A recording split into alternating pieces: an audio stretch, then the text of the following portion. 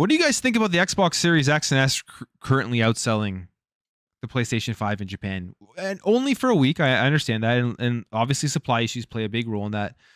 But this is something we've seen now for 2 weeks in Japan. And I just feel like even though there are supply issues, it's pretty remarkable compared to what Xbox did last generation with the Xbox One, which barely sold anything. We know the Series X and S as well is tracking to outsell the Xbox 360 this generation, which I think would be a huge success. And I'm sure Phil Spencer will be pretty pleased to see that, as that was one of the main things that he went over and he talked about with the release of the Series X and S, was getting Xbox into the minds of Japanese gamers way more than it currently is now.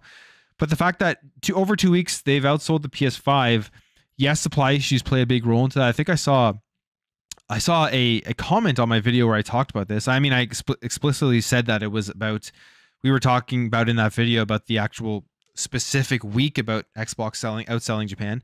And if you've watched any of my videos where I talk about sales, console sales, I always say one of the reasons is definitely supply constraints as to why people pick up certain consoles. But I just don't think that is the only reason. Right now, if you look here at the numbers, they say here, supply constraints continue to cause havoc. Xbox Series outsold the PS5 for a second week in Japan last week. Series S, 3,423. Series X, 3,272.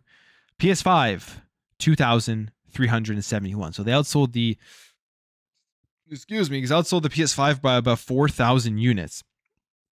And I mean, it's not a massive a number, but it's still something for a console and a brand that really was dead in Japan last generation, like pretty much. And even when you think about the 360, I think it sold like 1.6 million units, which is great for Xbox there, but overall compared to the other consoles that are out there, still not very much. And like the supply constraints play a big problem for PlayStation 5. But when people are walking into stores right now and they see that an Xbox is available, I just feel like with the Xbox One, if that was ever the case, they probably would have just walked out of there and waited for a PS4 to come into stock before buying a console. Now people are actually going in there, even if the PS5 isn't in stock, and they're picking up a Series X or a Series S. And that, I think, is just a testament of how much Xbox has turned it around this generation. People are going in there, they're hearing about Game Pass. Now with the Persona announcement, I'm sure that's a big thing as well. And they're wanting to pick this thing up. So I think it's pretty cool.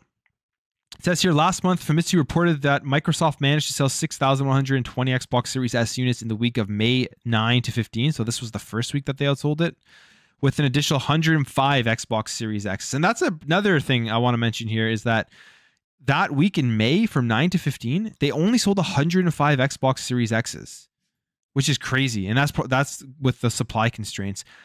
But they still managed to sell 6,000 of the Series S's. So it seems like no matter what, someone walks into a store and they see an Xbox on the shelf, they want it, whether it's a Series X or a Series S. It's a console that is desirable for gamers in Japan, because only 105. That must have been because of the supply constraints during that period, whereas you see it more balanced here between the S and the X. And they say in that same period, PS5 managed to shift I don't know, just 2,963 units. So again, still very well behind. And this is like the first time, this was the first time it happened, then it happened again, and it'll be crazy if this continuously happens throughout the rest of this year. For PlayStation, there are supply constraints, big thing, but it's also that strategy. The Series S is continuously showing up to be an almost like just a brilliant move by Xbox. Because remember when the Series S was announced? When the Series S was announced, everybody was like, oh, the Series S, the least powerful console. It's going to hold back this generation. It's going to make games not be able to be at their full potential and all that type of stuff. And it's going to, nobody's going to buy it and it's going to cannibalize the sales of the Series X. And just all this, like these bad takes about the Xbox Series S, which we've completely seen the opposite occur, where the Series S has been a saver for what's going on right now in just business and in the industry of making silicon for these consoles and making the chips and being able to produce these consoles, that the Series S is obviously, they're able to just get more stock out there and people will want them because they just want a way to get into the ecosystem. And at $299, and I think it was even cheaper recently. I think it was like $270. There's been deals where you get the Series S for $299 plus a free controller. There's a deal I think with Elden Ring that popped up this week as well. I don't know how much it was, but I think it was like in just a great deal. You got the Series S for the price, and maybe you got Elden Ring for free or something. Don't quote me on that, but I thought I had saw something like that.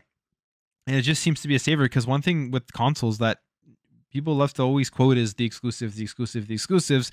But I don't know about you guys. When I was growing up with consoles, and when I was young and I didn't follow all the exclusives, I didn't know what was out there, or I guess younger. I would always try to find the best deal. Like there was games I wanted to play. A lot of them were third party. It would be like, where are my friends located on which console are they on? And secondly, is there like a good bundle? Do I want to pay $700 or $600 versus $500, or do I want to pay $300 versus $500? All that type of stuff, just to be able to play these current games, these big AAA games, they're all able to be played on consoles. That's one of the biggest sellers. The big AAA third-party games that are played across all the consoles, the price of the console itself is a huge seller, and it always has been.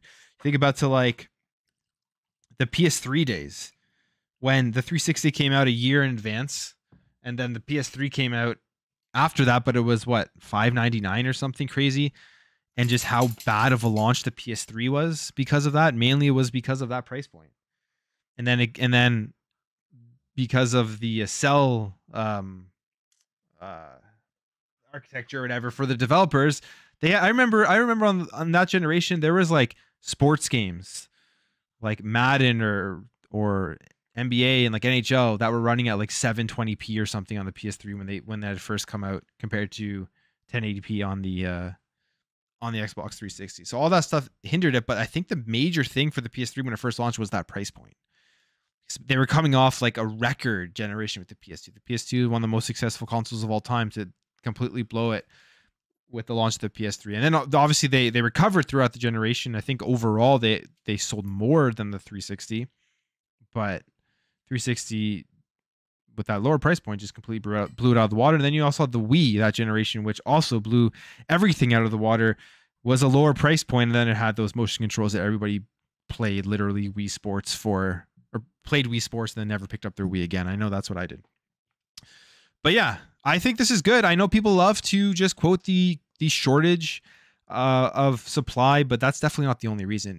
It's not the only reason. I say that because it just continuously is happening now. So it's that strategy that Xbox has done with their ecosystem, with cloud gaming and stuff, which has been very, very smart.